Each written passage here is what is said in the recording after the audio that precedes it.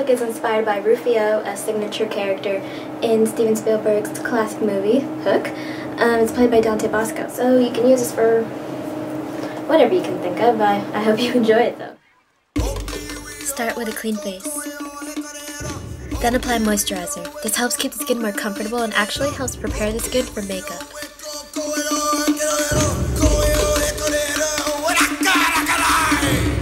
If you have it, apply a face primer focusing especially on areas you tend to get oily. Common spots are around the nose and forehead, also known as the T-zone. If you want, apply foundation. For me, not only does this help even out my complexion, but foundation also creates an adhesive base for eyeshadows, bronzers, powders, and even eyeliner to hold on to. I took my most natural, subtle bronzer and applied a light layer to my cheeks, just to give it a bit of color, but not too much. One of the key signatures to this look are defined bold brows. Brush them before and after drawing on them. I found it extremely appropriate to use black to define the brows because it fits Rufio's color scheme, and it's also warlike and intimidating to suit the look.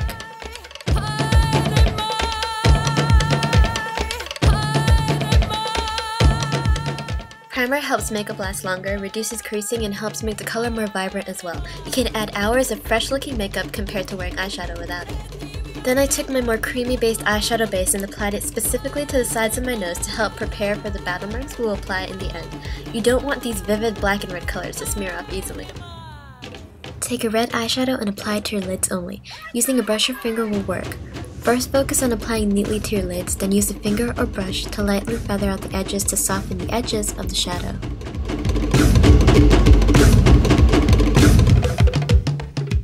Then take a firm black eyeliner pencil and apply to the waterline, tightline it, and apply a thick line to the lid. This will create a beautiful contrast with the red.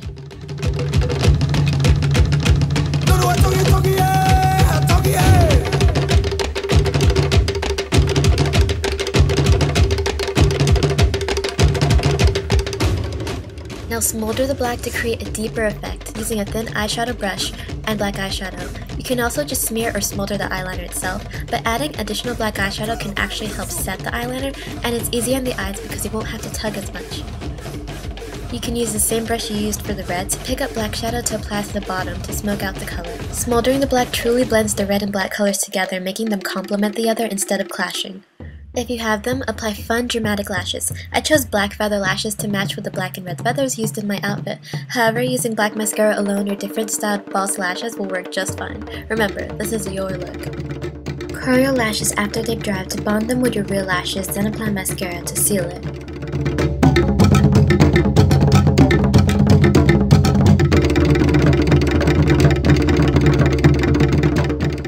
Is optional and can be a bit tricky, but if done right, it has an effective difference. Contour your face using neutral browns in cream, aqua color, or powder formula. I chose to use this cream palette and selected a shade that was an earthy brown, but darker than my natural skin color. This will be used to contour and shadow. Suck in to find the line of your cheekbone. The point of doing this is to receive the hollows of your cheeks to create the illusion of deeper and caved facial features. I went over my contouring with brown powder to soften the edges, and I also contoured my nose. Doing all this gives a more angular appearance and also a slightly grungy Lost Boys kind of look as well, so you don't have to keep it too neat.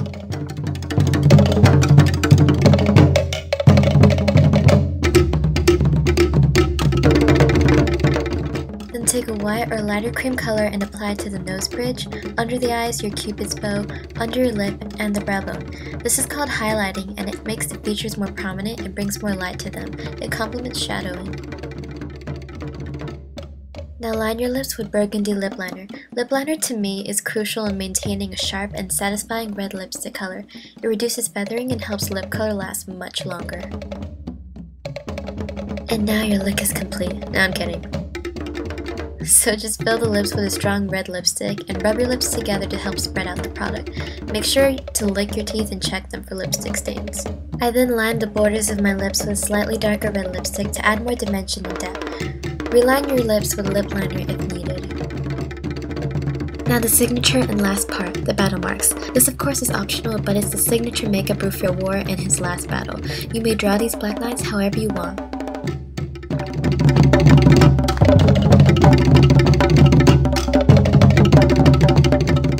And finally, you're done.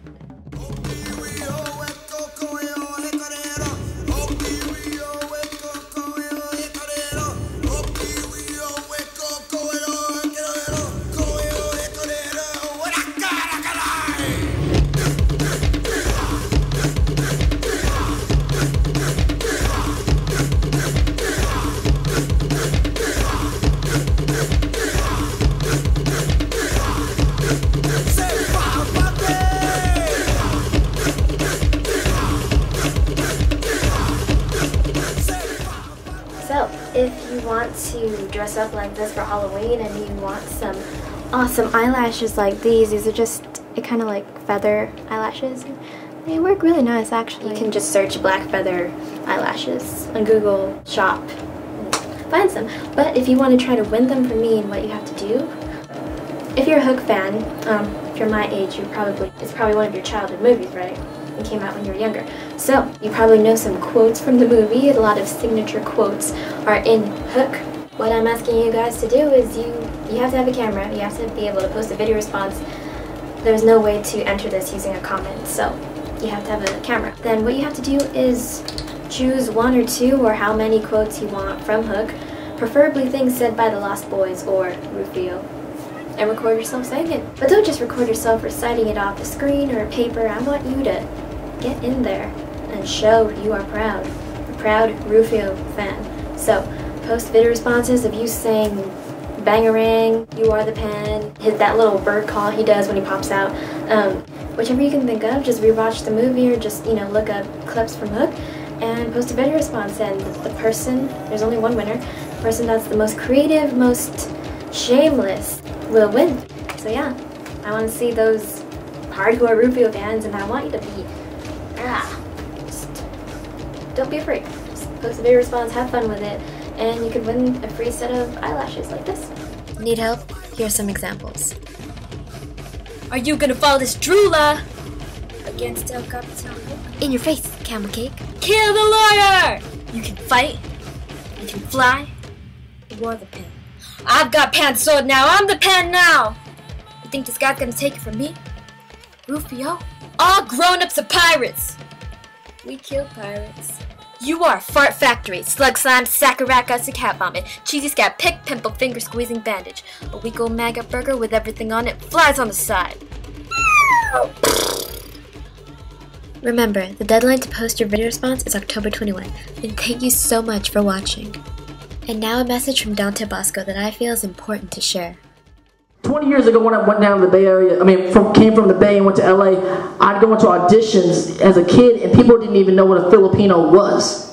You know? Oh, hell no. There were no roles written for Filipinos, and still very little. We're a small minority that we're trying to open up and get more notice of who we are in the world, especially in America. And they're starting to write things more with the things I've done, with Manny Pacquiao now becoming such a big name, that what I say to young artists is keep doing it. It's not about one artist. It's not about one person. We need to have a movement of not only, Filipino Americans, but Asian Americans in general. Keep doing the comedy. Keep writing your songs. Keep doing your dance crews, because when the talent is out there, there's more and more hope for us and our voice to shine in Hollywood and whatnot. So that's my biggest thing. The Bay Area cats is like, come down, don't be scared. It's like, I'm not afraid. People go, oh, aren't you afraid this young new Filipino cat's gonna come and do your thing? I'm like, they're not to be afraid of. There needs to be more. It's not about being selfish. It's about. There you go.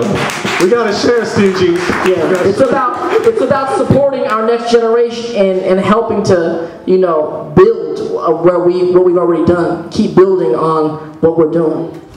And this video is dedicated to Dante Basco. Thank you so much for being such a huge inspiration to Asian Americans in the arts.